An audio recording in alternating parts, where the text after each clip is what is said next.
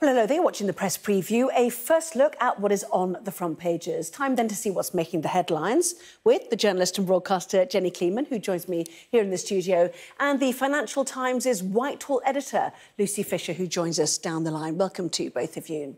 So, as ever, let's kick off with the front pages, starting with the Metro, which carries an estimate that the air traffic disruption could cost the British economy up to £80 million. The Eye reporting that UK airlines, who weren't themselves responsible for the breakdown, have been accused by passengers of abandoning them. According to The Sun, some Brits trapped abroad could be there for up to 2 weeks. And as bad as it's been, the Mail says there won't be a penny in compensation for those who have suffered. The Express, meanwhile, has news that Rishi Sunak is tearing up Brussels regulations to speed up the building of 100,000 new homes in the UK. The Guardian says the Commons Foreign Affairs Committee wants Britain to take a tougher stance with China over human rights abuses. The Financial Times reporting that the investment bank Goldman Sachs used Chinese state money it had in its possession to buy a number of British and American companies. And finally, the Daily Star exploding a popular myth by telling us that scientists are now certain that having a few drinks does not make us look more attractive to others. Are we sure? Anyway, a reminder, by scanning the QR code you'll see on screen during the programme, you can check out those front pages while you listen to our guests. So let's head straight to Lucy Fisher and Jenny Kleeman for your thoughts. And let's start, shall we, Lucy, with the Metro, the IT fiasco, as they put it, at air traffic control, and their assessment of what it's going to cost us all. Yes, it is a whopping £80 billion bill they put on the disruption from a mere 4-hour computer glitch to the national air traffic system in the UK, which has led to 300,000 passengers being stranded. There are planes, crews, and of course, passengers stuck all over the place on the wrong side of the world. And this is disruption that could last for weeks. I'm not surprised that Mark Harper, the Transport Secretary, has suggested this is the worst disruption to airline passengers in a decade. And that Downing Street has now also weighed in to urge airlines to fulfill their duties to stranded passengers. There's been complaints in the last 24 hours about the behaviour and conduct of some airlines, in particular, arbitrarily refunding airline tickets and leaving passengers to try and find their own way home. But clearly this is a chaotic incident that's going to impact on many thousands of people for days, if not weeks to come. Yes, we'll come to what Nats said earlier today, issuing a statement, and I spoke to the chief executive. But first of all, let's focus on the passengers, which the Eye does, Jenny.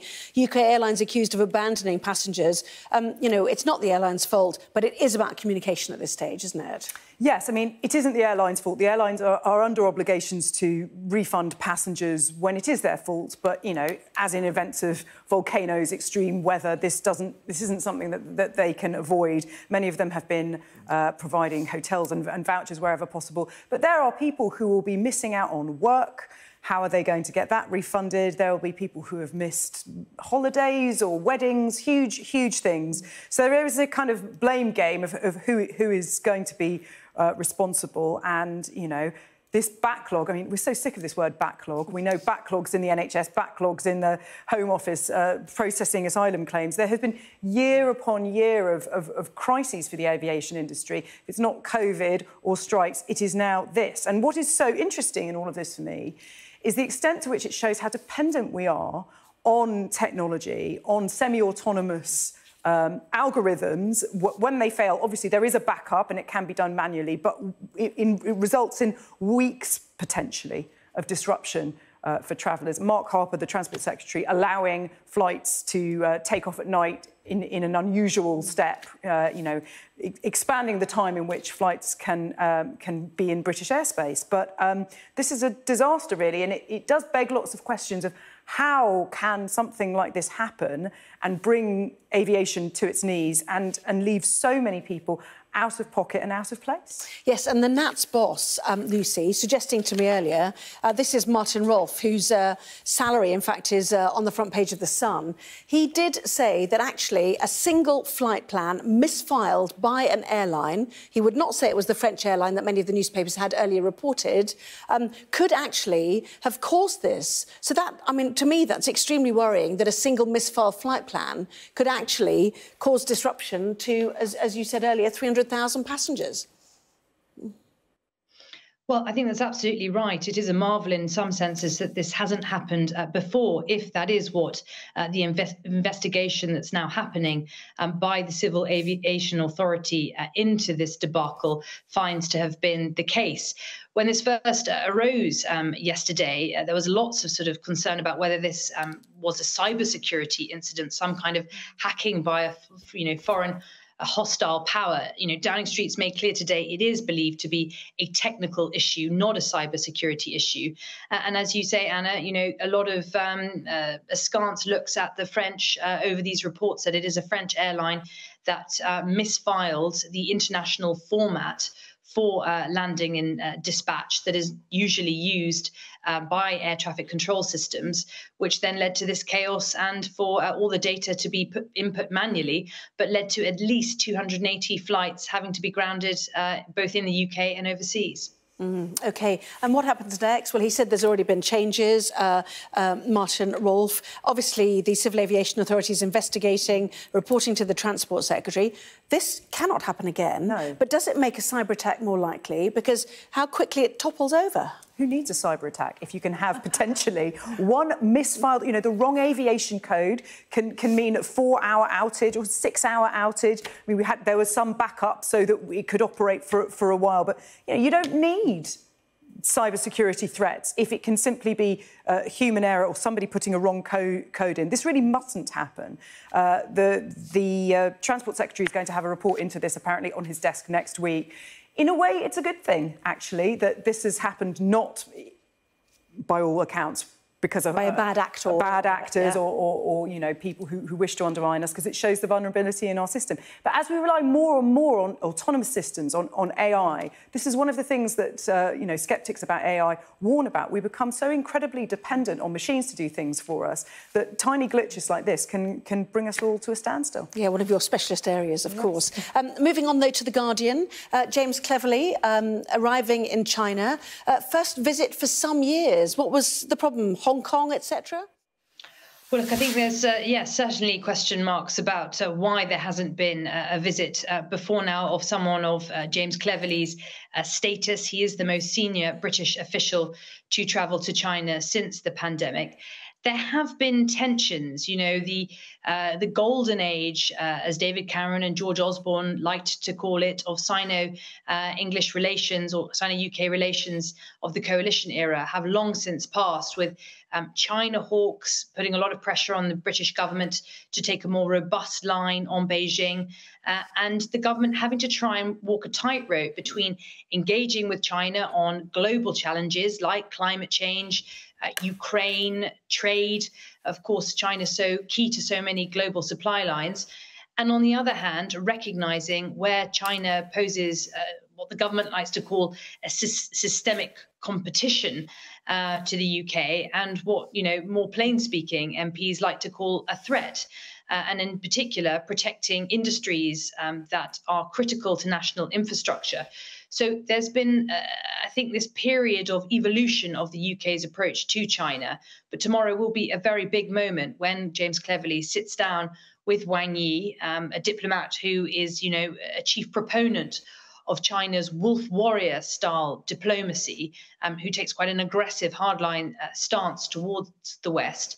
Nonetheless, this will be a key moment in trying to warm up relations that have been distinctly cool in the past couple of years. Yes, and if we look, Jenny, at that, the headline in The Guardian, Britain must take China's human rights abuses seriously, according to MPs. And we've heard all of that before, haven't we? But the bottom line is the acceptance that a titan of trade on China's scale cannot be ignored. Absolutely. I mean, this particular headline is to do with a Foreign Affairs Select Committee report, which is coming out tomorrow. That timing is potentially difficult for James Cleverly. heavily in what is perhaps the biggest diplomatic challenge of his career. It's a very delicate balancing act to be able to give the impression that Britain is cooperating when it comes to climate change or stance on Ukraine, but is also being robust when it comes to human rights abuses, and also China's belligerent stance with Taiwan.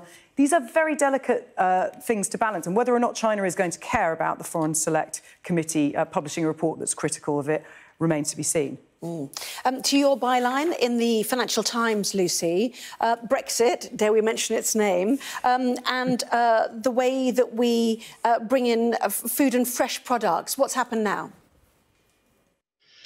Well, Anna, there has been a fifth delay to the implementation of new border controls on food and fresh produce coming from the EU into the UK amid concerns in Treasury quarters about the inflationary impact of this new border regime that the UK is looking to introduce. I think a really interesting moment today is that the Cabinet Office has admitted that it is actually likely to push up the price of food. It insists that this will be a minor impact. It estimates that it'll be, less than 0.2% across 3 years that it pushes the headline rate of inflation up by. But nonetheless, at a time of a cost of living crisis, I think that will be a worry to many people.